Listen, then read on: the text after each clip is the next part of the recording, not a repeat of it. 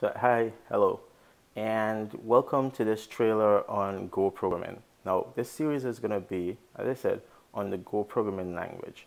And the Go language was released by Google around 2009. It's a system programming language. Don't worry about what does system programming language mean. We'll explain all of that. Now, you don't need to have prior programming experience to learn Go, but it certainly would help. But really, you don't need it. So we can actually take up learning Go as a first-time programmer. Now, if you're worried about learning to program and you actually want something else that's slightly easier than Go to program, check out my other series on web programming. That series is for people who are new to web programming, regardless of whether you know to program or not. Because I started very simply showing you HTML, which is super easy to program. It's one of the easiest languages to learn how to program in. So you can bet your beak there and see what you think about programming. But if you're comfortable and you're brave and you think, oh, I definitely want to learn how to program, I'm going to just jump head first in or feet first in, whatever you like, sure, we can start here also. But for other people who know how to program but you're just looking to pick up a new programming language, I strongly recommend Go. And I'll explain why as we go along. But here's a little teaser. So I might go a little fast because this is just a teaser. So don't worry if I don't explain too much of anything because we're going to cover it in the series. So here we go.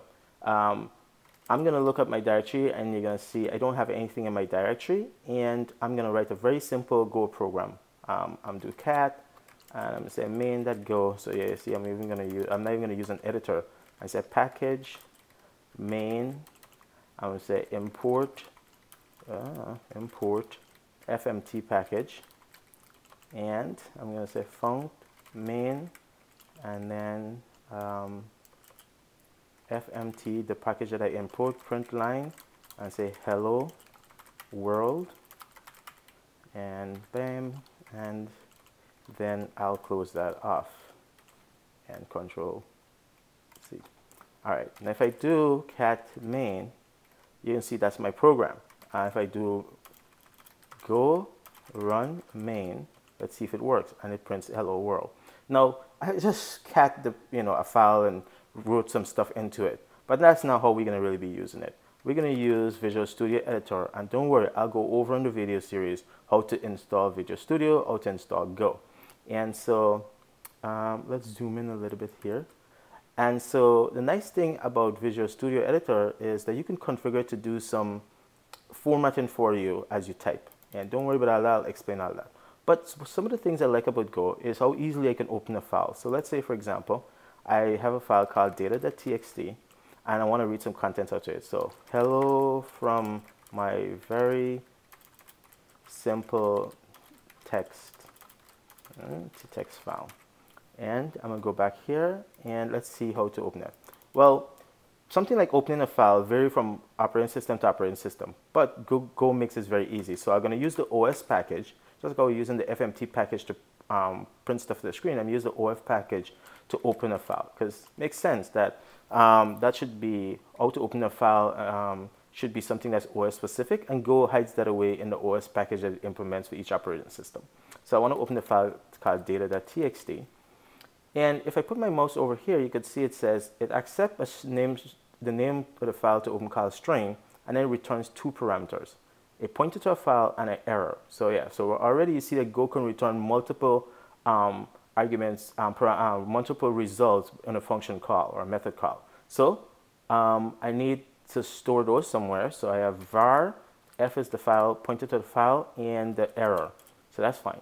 The other thing you notice is as I was typing here, my editor was automatically doing this import for me. So that's a nice little feature that kind of Go has, and I'll explain all of that and how your IDE make use of it.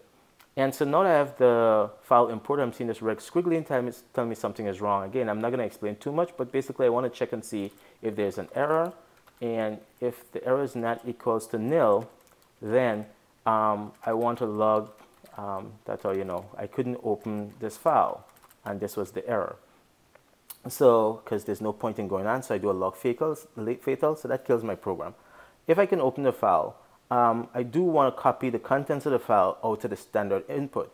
So I'm going to do io.copy. So the IO package has some methods to do things like copying and other things. So I want to copy from one place to another. So if I put my mouse over here, it tells me that, oh, the destination is a writer, something that implements the writer interface, and the source is something that implements the reader interface. And of course, it returns two values there, which is how many bytes were written and if there was an error doing so.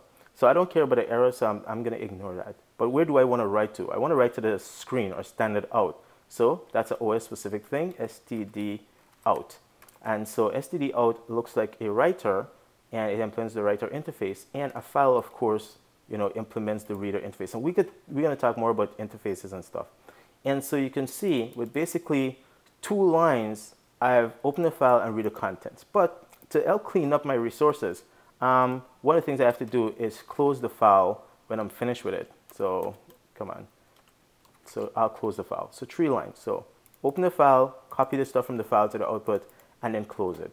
And let's run this and see. So go run.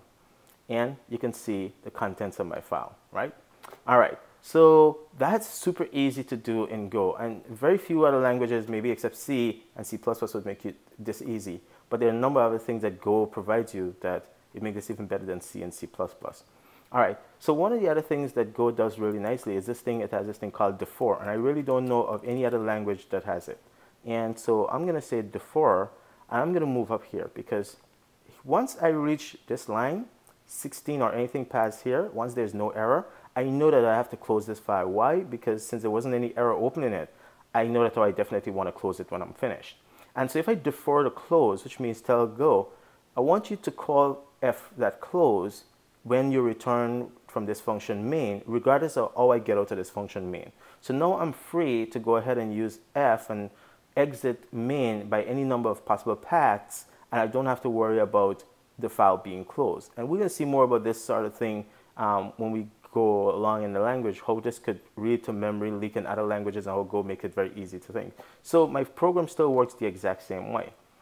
And so run, and it works fine. But what is this defer really doing? So let's play with defer a little bit. So I could say defer fmt that print line, and I'm going to say hello, and then I'm going to do a few more lines. I'm going to say world. I'm going to put comma here, just so the hell, I'm just doing silly stuff. And I'll say done. And so, of course, I don't want this file open anymore. And so here, what I'm saying is defer printing out of this, then this, then this, and this. And notice the order I did. I defer hello first, then world, then comma, then done.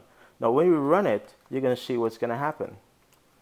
It actually prints it out in the reverse order, which makes sense. Think of it this way.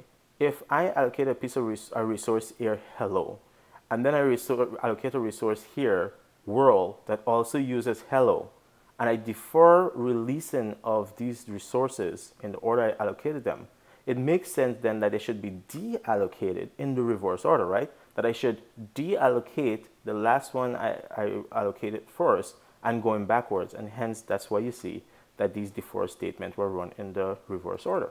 And so this is just one example of something that's pretty cool in Go. And again, I'm just doing a taste of the language without explaining a whole lot, but there are a number of other cool things in Go that are just really, really too nice to, to really cover in just this teaser video. I mean, I can really keep going here, honestly, but I just want to whet your appetite a little bit and pique your interest about this series, and then hopefully you'll join me on learning this very, very, very wonderful language.